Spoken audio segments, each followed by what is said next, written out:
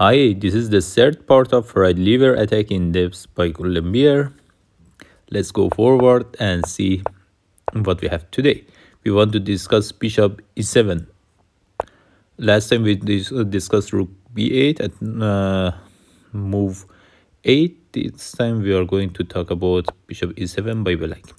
So this is a right lever attack, and we have seen up to here. And here at move 8, black's response could be bishop e7. Last time we have seen what happens if they play rook b8. So bishop e7 is one of the most aggressive responses. Why it is aggressive? It doesn't attack anything. It actually implicitly attacks.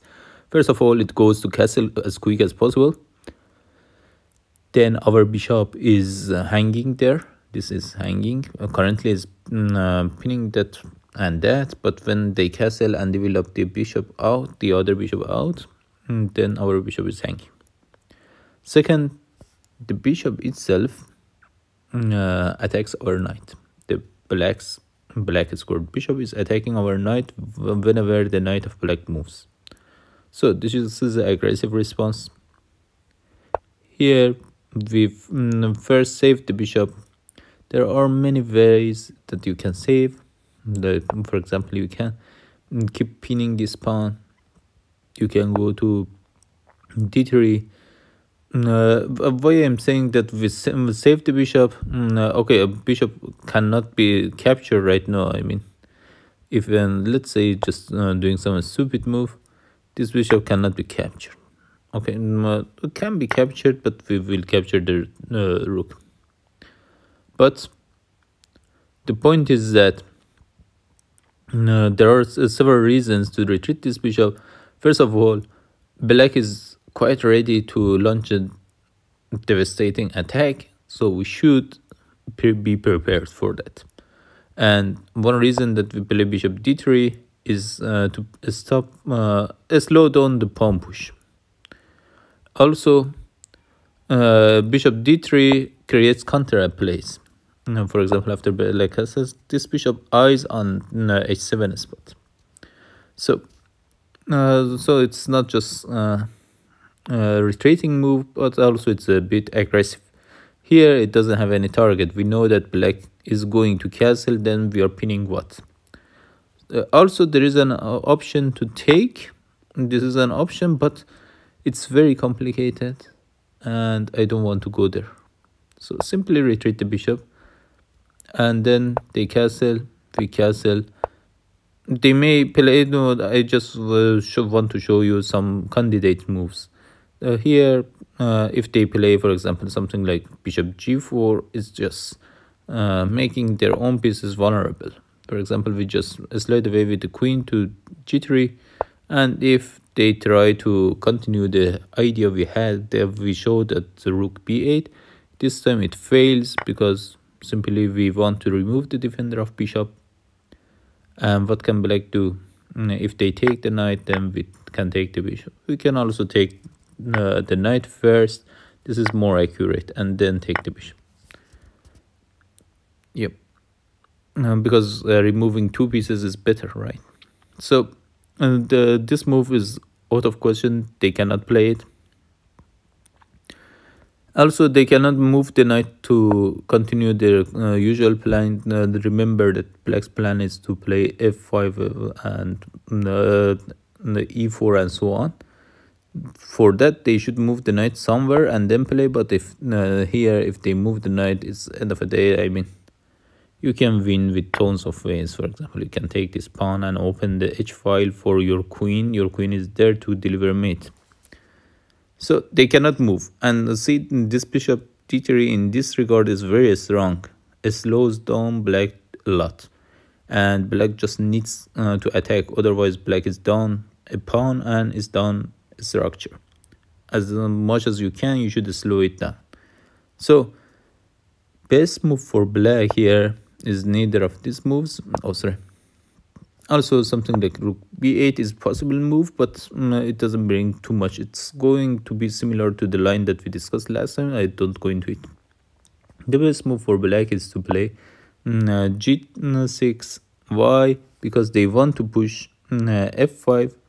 They play g6 and later they want to push f5 and attack the and then push e4. So this is sorry, g6 is the preparation of that move. And here I don't want to continue too much, but I just want to say one word. Here you should be alert. You know the plan from the previous video.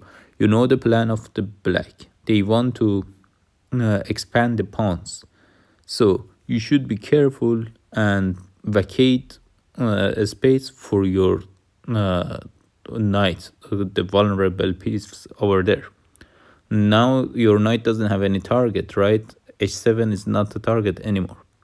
So you should make a space for knight. For example, if you play something nonsense, then we arise to this position that, okay, knight is under attack. What do you want to do? You want to retreat the knight? Then have a good day, right? I mean, this is at least a piece, if not more. So don't play unconscious. You can also retreat the knight here. If they take the knight, then that's good. That's awesome for white.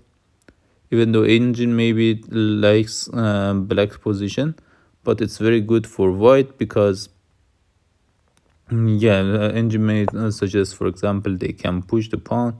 If you take it, then they may push the pawn further, something like that. But it doesn't bring too much for black.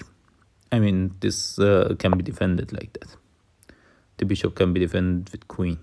So it doesn't bring too much to black. Black will be down 2 pawns, and usually in under engine level, 2 pawns without strong attack running is the end of the day. But if you give it to engine, engine can defend and end it in the row. Okay, so one move is just to retreat the knight. If they exchange, we are happy, but they usually don't exchange. They want to continue their plans, because if they exchange here, just similar rule, right, as before we had at the rook b8. If they exchange, then our advantage is bigger and bigger. So here there are several moves. I think the best move could be retreating the queen. Why? Because then after they push the pawn, you can simply retreat the knight. Or maybe better is to go to the c3 to not overcrow the king side. And then if they push again, it's not a problem. You just retreat the bishop. The point is that if you don't retreat the queen on time, okay, let's say what you have actually. Let's say you play it b3. There is no good move actually. It's very clear that you should retreat the queen. Then this is a simple piece, right? So you can see this, of course, but and why d1? Because there are not many options, so it's in a sense it's easy, right? Where the queen go, nowhere. Right? Why not e2? Because it doesn't want to block the bishop. So it's easy to understand d1 is the only place that queen can go, and you can easily see that f5 is coming, so you should vacate the space for your pieces. So that's it basically. And okay, what else they can do? Here we can actually retreat, and they can do nothing in return. They can just try, for example, move the other pieces, but then that's just good for you because you have time to develop. And also even exchanging pieces, that's awesome. As long, okay, the move I showed you is very stupid because it loses another pawn.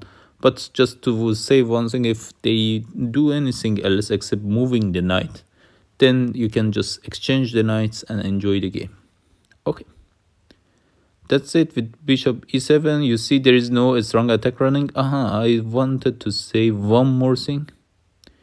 Here, if they attack with the bishop initially, again it doesn't matter. You just slide away with the queen, and that's it. Remember, bishop g4, the answer is queen g3. That's it. So that wraps up today's discussion.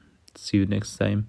Next time I just go to Draxler attack, the counter gambit, and little bit various kind of for example, what happens if they play queen c7. It's not important. The ideas are very similar. You know the plan of black and you know how to defend.